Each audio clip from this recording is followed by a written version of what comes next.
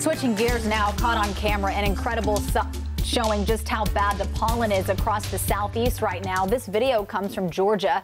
A helicopter flying low blows the pollen right off of these trees, sending yellow and green clouds in the sky. And look at these photos from Durham. They're going viral. A drone captured these shots of a green haze floating over the entire area. The pollen count is the highest we've seen so far this year. It's mostly coming from the beautiful tree canopy the area is known for. Right now, North Carolina is 5th in the nation when it comes to pollen severity. NBC Charlotte's Rob Hughes live outside in the thick of it. Rob. Yeah, guys, if you're like me, you might have hopped in your car on the way to work this morning and noticed this thick, dusty green film on the hood of your car. It's so thick you can even write your name in it or maybe draw a picture. And it's pollen, oak and pine pollen to be specific. And it's what's driving people here in the Carolinas that have allergies absolutely crazy.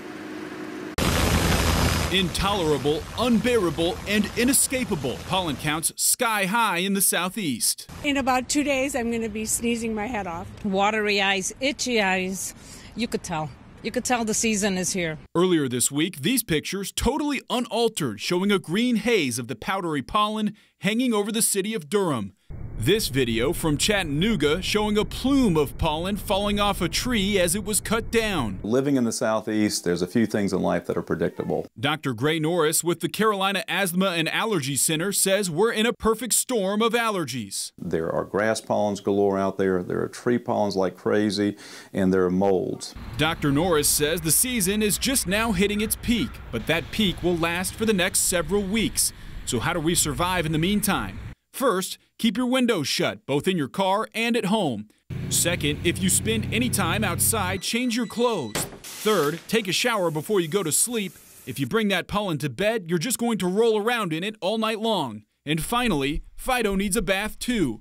If he spends the whole day outside, he's just a fluff ball of pollen. You will get exposure to these things every time you leave the house. And our advice is avoid them if you can, but it's certainly hard to live in the bubble.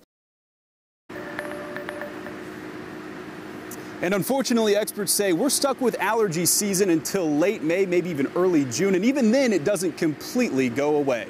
Live in West Charlotte, Rob Hughes, NBC Charlotte. All right, Rob, thank you.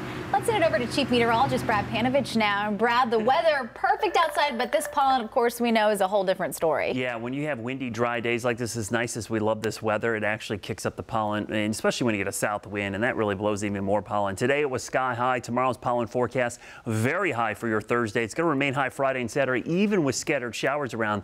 The wind from those scattered showers, just like we saw yesterday, kicks up a lot of this pollen as well. This was a video I got today from Christine up there in the Lake Norman area. Look at the clouds of pollen blowing off the trees as she was driving through the Lake Norman area. Just to goes to show you, when the wind picks up, it just blows out of the trees, so it looks like a fog or a cloud out there. We've seen scenes like this all over the Carolinas.